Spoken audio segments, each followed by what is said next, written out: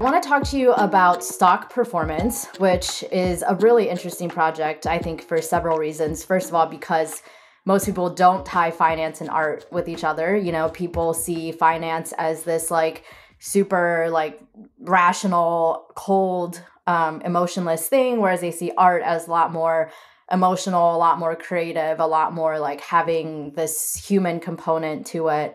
So tell people about stock performance.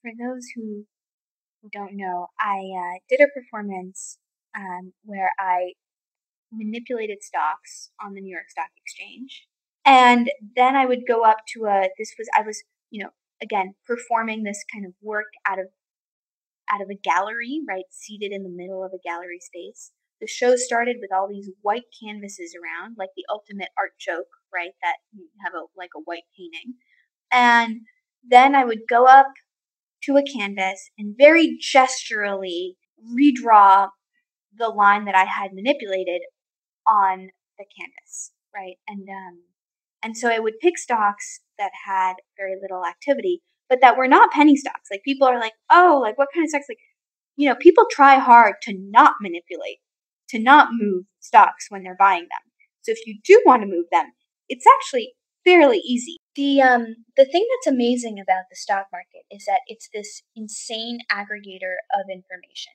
and it gets distilled, right, to a line, right, which is the basis of all sort of visual representation, a point and a line.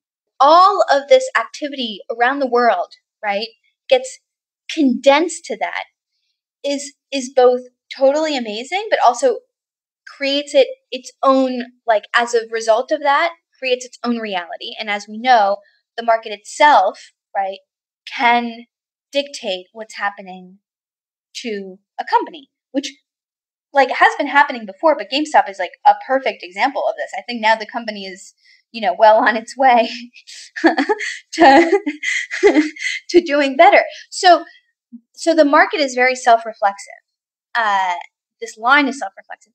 Painting is also self-reflexive, especially in modern art. So I was drawing, I'm like tying knots together here between drawing and trading and the gesture in different regards, right? The gesture on the market, basically saying like, I was here at this point in time. Hello, I'm marking myself here and I'm marking myself right on the canvas.